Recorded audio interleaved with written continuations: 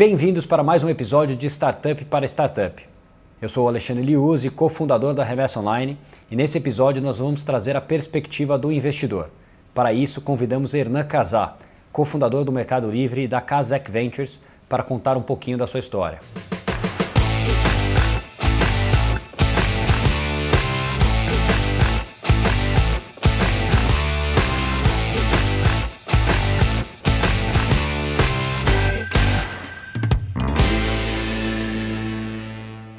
Hernan, muito obrigado por estar aqui hoje.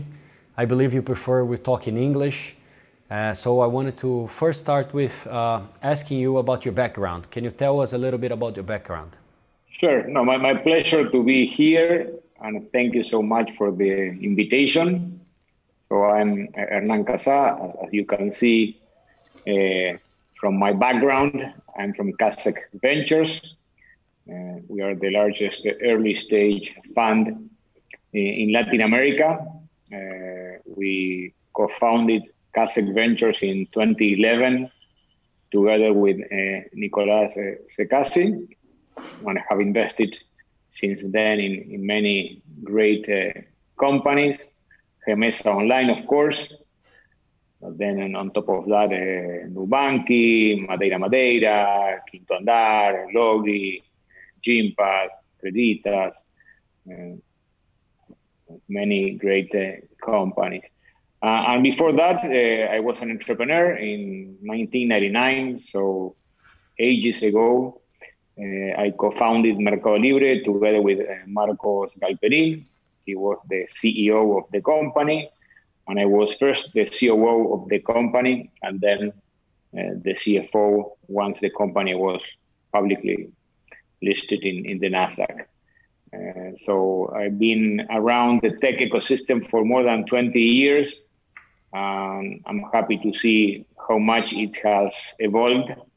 But it's terrific to see entrepreneurs like yourself that are really changing the landscape, the business landscape in Brazil and in Latin America. In our early days, there were just a few companies, most of us totally inexperienced. And now you still see many fresh graduates that go into starting a company, and that is great, but also many people with some relevant experience doing that.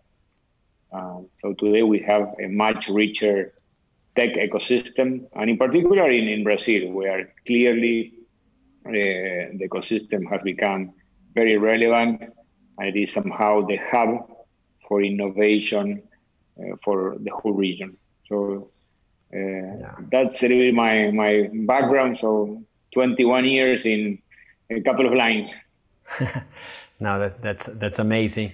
And in one of your interviews, you've mentioned some great ideas that started in garages in the United States. What we would like to know is, what do you look for in startups in this early stage, in the beginning? That's a great question. And in general, in our industry, in the venture capital industry, there are like two big kind of lines of thought. One is driven by industries. So investors think about the future, think about emerging technologies, and they try to see where those technologies can really create significant changes in some industries. And they place their investments based on what they believe the future will look like. Then there's another line of thoughts that is ours, that relates more to the founders. We believe in investing in extraordinary founders, extraordinary visionaries. And those extraordinary visionaries are the ones that are going to create their own future, are the rainmakers of the story that will make their dreams come true. Obviously, we also look at the industries, and those that look at the industry first do an assessment about the team. But what we do is we focus on the entrepreneurs. So that's, for us, the most important aspect in making an investment. And what we look for is obviously a strong vision. We also look for an extraordinary, almost irrational commitment to developing that mission, that vision. That is something that it's very important. So that commitment, that irrational kind of feeling to make things happen is what really clicks. And then very, very importantly, it's leadership, storytelling. What you need as an entrepreneur is not only to have a great vision and a life commitment to it, but also you need to have the ability to convince others to join your vision, because nobody can do it alone. So you need other co-founders, other executives, other employees to join your company. And those people need to be probably as committed as you are with that vision. And you can really convey that by selling your vision. Then you also need, obviously, investors to join your vision. So you need to be able to tell that story in a way that for us is compelling to go and invest. It's one of those things that I don't want to miss. So it's very important. And on top of that, obviously, you need to bring on board suppliers, customers. So that opportunity, that ability to bring people on board, to make them believe in what you believe is fundamental. So those are the main characteristics. Then, probably because of our background, but because we're also big believers in the impact that technology can have in the world, you need to be tech-focused. So companies that can really focus on building world-class products are the ones that eventually create sustainable moats and are the ones that eventually end up succeeding. So in a nutshell, for us, the most important thing is the entrepreneur. And for the entrepreneur to be successful, we think they need to have a strong vision, life commitment to that vision, significant leadership, capacity to really tell their story in a very compelling way, and be tech-focused. Usually we see a lot of people talking about the reasons why startups succeed. And I believe you mentioned some of the reasons in your previous answer. What we would like to hear is the reasons why startups fail, in your opinion. But why companies fail? Mainly because of bad luck. So maybe a few things that they imagined did not happen.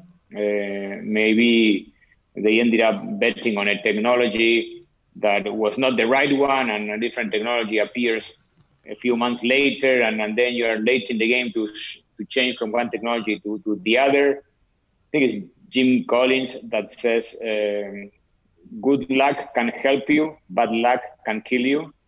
And that is what happens in this industry. So obviously you need those extraordinary entrepreneurs that I was mentioning earlier, but those extraordinary entrepreneurs with bad luck will not succeed even though they try. So luck is one important thing. But then setting that aside, what may make a company fail is the lack of those things that I mentioned that the successful entrepreneurs need to have: lack of commitment, lack of a clear vision, lack of being product focused, lack of being able to bring on board the right team.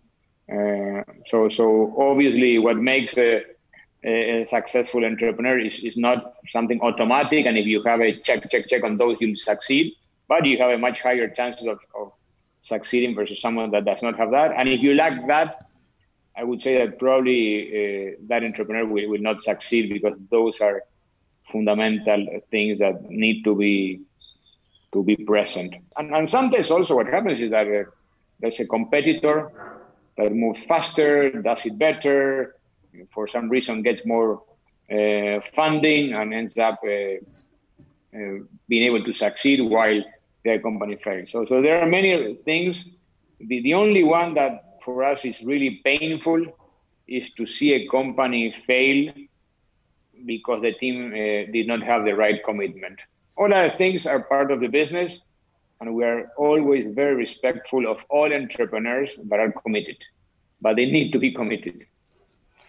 It's very important. And in there's a research that shows that about 70% of the investments now in Brazil come from international investors. Why do you think there are more international investors, and the reason why startups have to be kind of global in order to receive those funds? Well, so two things are happening. One is that Brazil is today in everyone's radar. So all investors that look for opportunities globally have Brazil in the radar screen. Some of them have it number one, as we do, and some others have it number 5 or 6 after maybe China, the US, India. But everyone has Brazil in their map because they've seen, on the one hand, the potential that the country has. On the other hand, they've seen lots of value creation over the last few years with Mercado Livre, with Nubank, with Stone, with PagSeguro, with Xispe. So clearly, there's a very attractive market. And then the technology market, in particular for investments, has developed first in the US, then in China, Europe, and now more recently in Latin America. So there are more global investors than local investors. So the combination of those two factors explain what you were saying. And why the structuring of a company needs to be global. That's mainly because there's a format in venture capital that comes from the early days of the Silicon Valley, where you can create the right governance for a company, the right alignment of incentives between investors, founders, employees. You can set a group of rules that will allow you to manage the company with that alignment and maintain it. So it's a set of rules, a governance structure that global investors are very used to. And also is one that has been very successful over time. So why change it, right? And when you look at the local regulations, local legal frameworks that we have in Brazil, Mexico, Chile, Colombia, you cannot really recreate that kind of legal framework that made the Silicon Valley so successful. So investors want to preserve that, and that's why we also, as investors that invest mainly in Latin America, prefer those structures because we think there's an advantage there. Yeah, that's a great tip for startups that are looking for receive investments from global investors. And do you see that this creates additional bureaucracies? Have you seen or listened about stories in those startups that receive capital from global investors, the process that they face to get money into Brazil, before actually Remessa Online existed? Obviously, there's always some friction if you need to have 2 bank accounts and you have to have 2 entities, etc. Again, as I was saying earlier, I think net, it is very positive to have that structure because it allows you to have the right governance, allows you to attract the right investors, etc. But if you go and just zoom in into how it is to manage that, yeah, it has some complexity. So you need the help of companies like Remessa to help you handle that. It's not much of a problem, but yeah, you need to have 2 bank accounts in 2 currencies. So you need someone that can help you navigate that as easy as possible. Oh, yeah, makes sense. And that's the reason why we created Remessa for startups, to help startups in this process and help them to bring money from abroad to Brazil, and also to have a dedicated service, paying less than the bank or traditional bank services. Would you like to add something else in terms of tips for those entrepreneurs that are looking to start a business? What would you recommend? Anything that you would suggest for them? We're always very humble when it comes to make a recommendation to what other people should do. But in general, we're big believers in the upside that technology is creating in our lives, in our businesses, and we think we're just scratching the surface. We've been already in this last wave of technology for over 25 years, since first the internet, then the use of internet by users, by consumers, then obviously more recently mobile internet. Now hopefully we're getting into 5G. I think we're really scratching the surface. Obviously, the unfortunate event of COVID also allowed us to see how much value can be created, maintained, etc. via technology. So I'm very bullish there. So if someone is thinking where to start a career, I would certainly direct that person towards technology and the technology industry. Then whether you want to be an entrepreneur or not, that is very related to your first question, Alex, what makes a company successful? And it is a very convinced entrepreneur with a strong vision. So if you have a vision and you can really not let your life go without thinking about that vision, you should certainly try to take action on that vision and build a business around it. And do not care that much about whether other people think that vision is the right one or not, but you do need to care a lot about how do you feel about that vision. If you feel that vision is the passion of your life, is something you cannot live without, etc., go for it. And I think you have what is the most important ingredient to be a successful entrepreneur. If you don't do it. Don't do it because it's cool. Don't do it because the Nasdaq is going up. Don't do it because you've seen a friend enjoying what he's doing. Those are very personal decisions, and you really need to have a strong personal reason why to do it. But if you do it, if you do have that reason, go ahead and do it, because I think it's worthy. But it's a path that has.